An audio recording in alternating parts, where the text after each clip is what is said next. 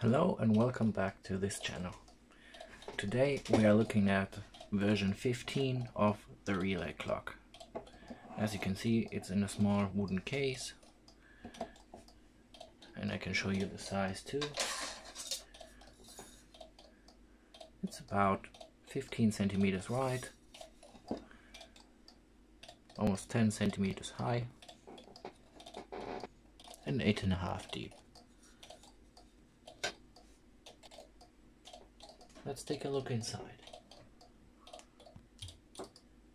On the inside you can see it's made up of 4 separate boards, one for the display, this one takes care of the hours, this one of the minutes, and this has the seconds on it.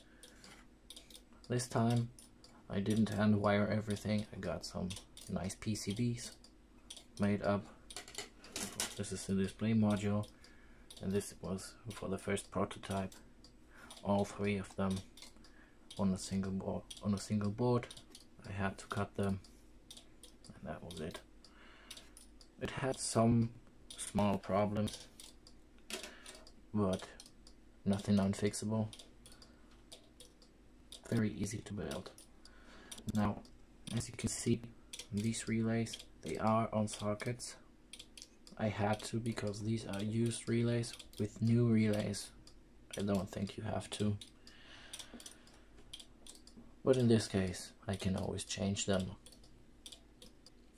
Now, I have 2 of those now finished. This is the first one. And here's another one. Number 2, as you can see, right here. Number 2. So it's version 15, revision A. That's the design date of the circuitry, November 2019, the build date, and number 2 in overall complete.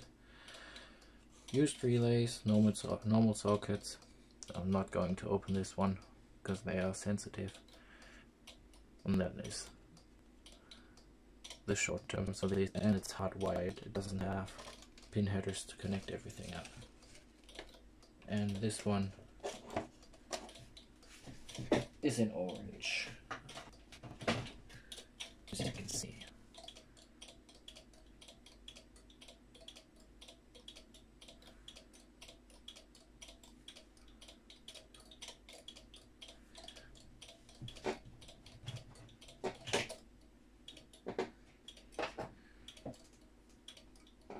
It sounds a bit different, but mostly the same. It's the same basic circuitry, just different LEDs and a nicer case.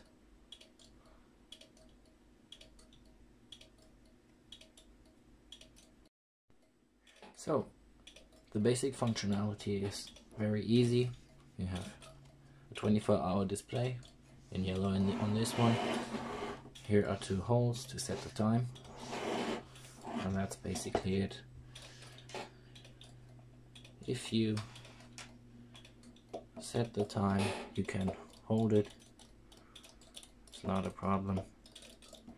And right around 8 o'clock it dims down, and at 24 hours it will reset the whole hours counter to 0.